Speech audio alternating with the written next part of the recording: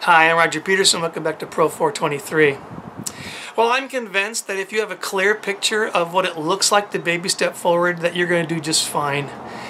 So I want to give you a couple more ideas right now to help bring clarity to your mind. Because remember, with clarity comes motivation.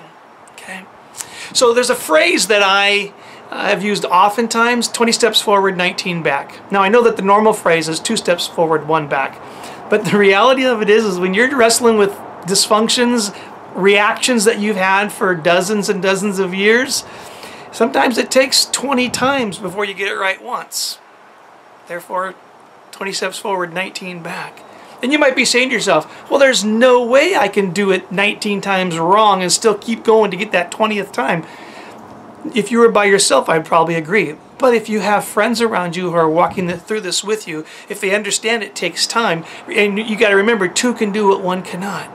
If you're digging up and revisiting injuries and healing from those things and processing through them, your heart has got new strength, you have friends around you, yes you can.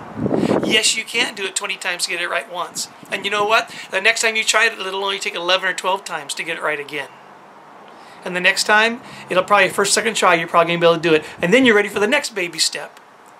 And in time, you can change those deep, deep patterns. But again, to get a clear understanding of what it looks like, I want you to think about those dogs that you've seen on Animal Planet.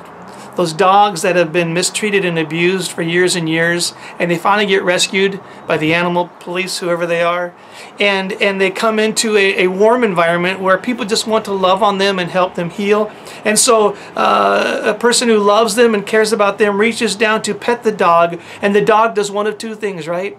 Either snarls, right, because he thinks the hand is going to attack him, and that's the way he handles it, or the dog pulls back in fear and won't let the hand touch him. Now the hand just wants to pet and love him, but they don't know that.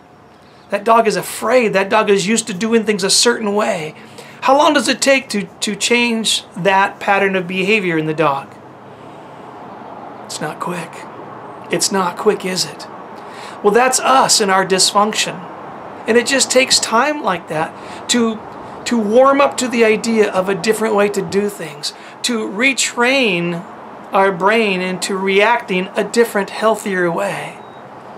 I wish God would just reach down with a simple prayer and commitment and fix all of our hearts, but He doesn't seem to be doing that. It takes time, it takes effort, it takes friends, it takes revisiting injuries, but our heart can heal. We can learn new ways to react.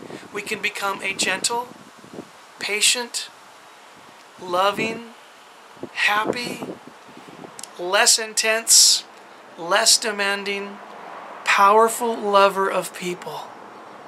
Yes, we can with a healthy heart. Yes, we can. With God's help, yes, we can.